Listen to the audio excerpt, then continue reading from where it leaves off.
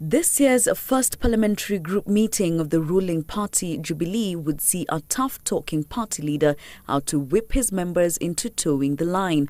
On his radar, the absence of the now so-called rebel Jubilee MPs who, for the second time in a row, skipped the meeting held at the House on the Hill. Parliamentary Group meetings are not optional.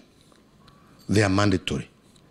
Because it is through these kind of sessions where we come together on critical matters that concern Jubilee as a party. When we meet like the way we do, we are discharging not just party matters, we are also discharging constitutional issues. But there were other members absent as well, and this forcing the president to read the Riot Act to the legislators, warning them that the party meetings were a must attend. That transformation is not going to happen by us working separately. It's going to happen by us working together.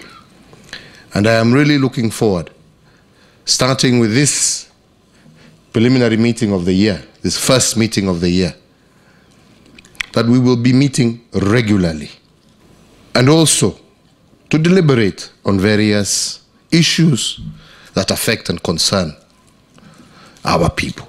And therefore, each one of us must take the PG with the seriousness it deserves. When we call a PG, it is important for all of us to come so that we can prosecute whatever matters that are before us. The meeting coming hours before the August House resumed business from recess, the legislative agenda key on the president's list in ensuring that the Big Four agenda received the necessary legislative support. The Minister for Finance is supposed to table the budget policy statement. In fact, it's in the Constitution.